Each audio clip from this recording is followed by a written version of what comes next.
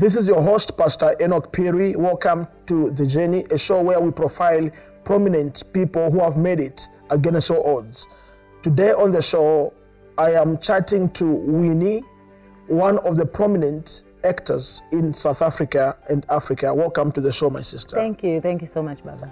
You know, it's always a blessing having you here all the time. I'm always blessed being here. Amen. You know, my sister, how did you get a break in your career?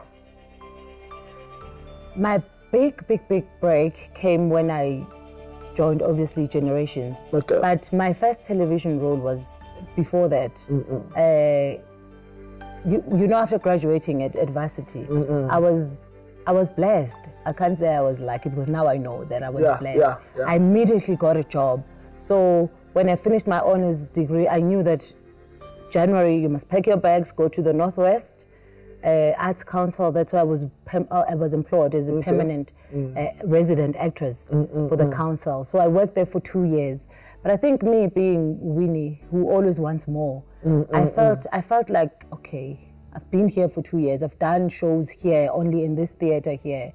I feel like life is passing me by in Gauteng. And I think at that time, they just launched Backstage. And we felt, that's beautiful. You know, the industry is growing and we are stuck here. So we decided to leave, me and my friends. We left year 2000 to come to Joburg.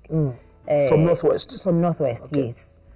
Which was a totally different ballgame now. We had to find agents and, you know, go to auditions. I mean, when I was still at varsity, I went to this one audition for the Northwest Arts Council and I got it. So now you're in Joburg. You're going to auditions and they reject you. You go to another one. I mean, from January year 2000, I think I got my first job in October. Going to auditions though, like, I was thinking, okay, what is going on? Then my family were busy saying, you can always come back and work in the office. There's a job for you. Like my mom didn't understand. Now you are unemployed. You were working for 2 years. Now suddenly you're saying you're going to auditions. What is going on? I also didn't understand it because, I mean, I was never prepared for something like that. I always thought when you go, you get. Absolutely. But I mean, that built me up as well. I mean, to understand the industry also. But I started doing educational theatre shows for this company that was called Arab at that time. We were doing shows for school children, educating them about life skills, HIV, AIDS, all those kinds of things. I did that, and then year 2001, I did that again, but I was then employed by another company that was doing industrial theatre shows, like doing mostly the mines. So I was doing between those two companies, but also going to auditions for television shows. I think that was just not happening. Until year 2003, I went to audition for Backstage. Okay. Yeah, so that was the first time I saw myself on television. Wow. I was playing a street kid, was eating out of the dustbins. I was told by my sister that the very first episode, because they were all excited. Oh yes, finally she's doing it. They told me that my mom just cried. Boom. Wow. Was my child eating out of dustbins in Joburg? I had to explain to her that no, ma, she's just acting, it's not her. Yo, I can imagine the torture. No, my mom was thinking, oh my God, what are the neighbors going to say? They're going to say she is suffering in Joburg. Wow. So we had to educate my parents again. That's okay, it's just a role. Yeah, but then from there, then I got a role on Yesterday, the movie that was the very first one that was nominated for the Academy, for the Oscars there. And yeah, I think then it started opening up. But then my big break came. Then I received Jesus as my Lord and Savior in the year 2004. Wow, okay. Yes. Tell me more about that. I didn't know that, now I must be prepared for a warfare. Then it became quiet. Boom. I was like, I thought my life is supposed to shoot up. After receiving Jesus. After receiving Jesus, then it becomes boom, quiet. I don't know if I went through depression or what, but I lost so much weight. I was like this small. And then, but there were decisions that I had to make concerning my life now. I mean, I remember sitting and I would make that decision that it's either I sit here and cry and feel sorry for myself, or I become useful in the kingdom of God. I remember Dr. Creflo Dollar was visiting South Africa, and we were asked, those who have time, go prepare the dome. Wow. I went there, you know, as early as 6 in the morning. I was there cleaning the chairs and sorting everything out. Remember, some people are still recognizing me from backstage. I don't have a car, I'm using taxis. But I was like, you know what, it doesn't matter, it's okay. I'm here now for the kingdom, let me work. And then Dr. Miles Monroe was coming as well, I was there. And the things that they were saying, they were making sense. You know, I then got to understand how the principles of God work, how the kingdom of God works. So then my break came. I mean, 2004, December, beginning of December. That's when I got a call that, because I'd been to auditions for generations, but they told me, you look too young for this role. So we're going to take somebody. But they liked me, so they said they're going to create a role for me. Wow. You know. Wow. So when I went and they wanted to see me for that role, so I got a call. My friend was like, what are you going to do for me? Because you just got this role. I remember I had 1 rands. So now I had to run. I'm deciding, who am I going to call with this 1 rand? I ran to a phone booth. I called my sister because she was at the office. I was just screaming. I was like, call me back. I mean, at that time they said they're giving me it was a 3-month contract. But I knew that this is what I've been wanting. For me, 3 months was just like, I've knocked and it's opened. I knew I belong here. You know, I mean, for the first month I was shooting there, they already said, we're giving you a year. All I needed was just that opportunity for them to open the door and let me come in.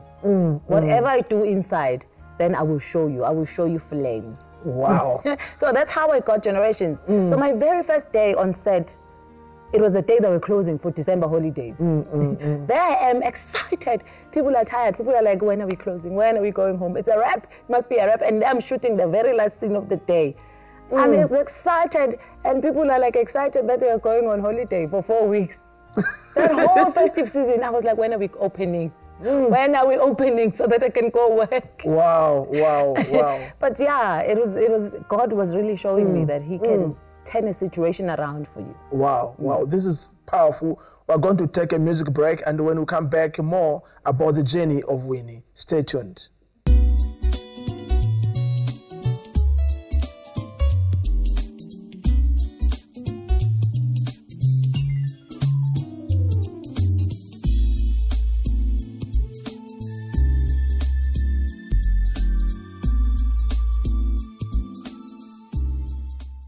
Welcome back. I am in conversation with Winnie.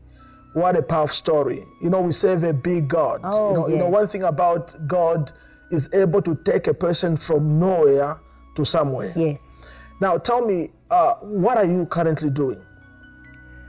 So when I was shooting with the show that I was working on, I decided I always look for opportunities, man. And I mean, as actors, we were always complaining that why are we not getting recognized? You know, you look at musicians, they get recognized throughout the year.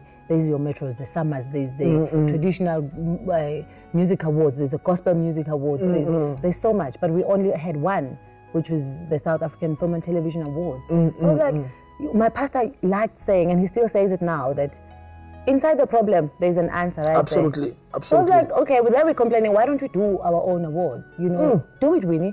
Instead of complaining that you're not being recognized as an actor. I mean, if you don't get nominated for the SAFTAs, then you have to wait for the following year.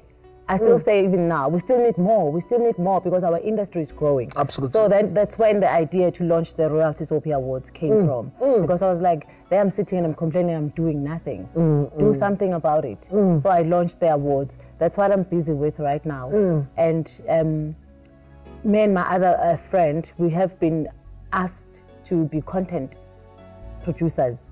Yes. So we're working on so many materials because we also want to groom upcoming talent as well and give opportunity out there and also tell our stories. We've got so many stories that we need to tell in our own way, you know. So yeah, I'm busy on just working on those projects for the channel and also working on the Royalties OP Awards. Absolutely. So you are plowing back. Yes, it's important. It's very, very important. I think that's a principle that even people who are non-Christians, they've got it right. Absolutely. And they know that you have to give in order to receive. Yes, indeed. Yes, indeed. You know, when I look at you, I feel inspired, actually. I'm very much inspired, and I know that God is yet to take you to higher places, to places where you've never been to. Amen. And I just want, maybe if you can speak to a child out there, maybe this child lives in a rural area or in an urban area where there are scarce opportunities. What is your encouragement? If I could make it, if I could do it, so can you. Nobody has the power to kill your dream but you. Don't allow circumstances and situations to sway you. Focus on your vision. You will get it. Absolutely. At any time, did you feel like giving up, especially after leaving Northwest, coming to Johannesburg, going to one audition, to I would another have audition? those thoughts. I mean, when you have not even a cent, you'd have those thoughts. But I think the vision is bigger. You know, this thing is like a calling. It's bigger. It's bigger than that. I mean, I would just imagine myself in an office doing a 9 to 5. Wow. I would just imagine. At I think you'd be fired. Yeah. That's my opinion. I was not going to survive. I was not. And here you are living a dream. Do you regret of not becoming a dentist or not becoming a nun? Not at all. Not. I could be a nun. I still could be a nun. That's a good one. Yeah.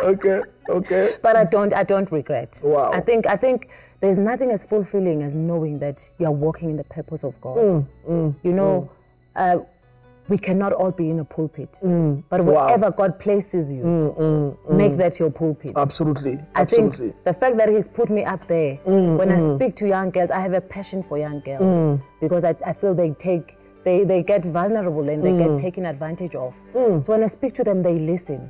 I think that's God's purpose for me. Powerful. I'm gonna read a scripture, then we'll close. Ephesians chapter 2 verse 10, where the Bible says, "For we are His workmanship, created in Christ Jesus for good works, which God prepared beforehand that we should walk in them." Yes. So our paths have already been prepared by God. Yes. So I just want to speak to you, my brother and my sister, that whatever situation where you find yourself now, remember that God has already prepared your greatness. Amen. Thank you very much, Sister Winnie, for having you on our show. Thank you so much, sir, for having me. God bless you, Sissy. Thank you, Baba. Thank you very much for watching. God bless you and stay blessed.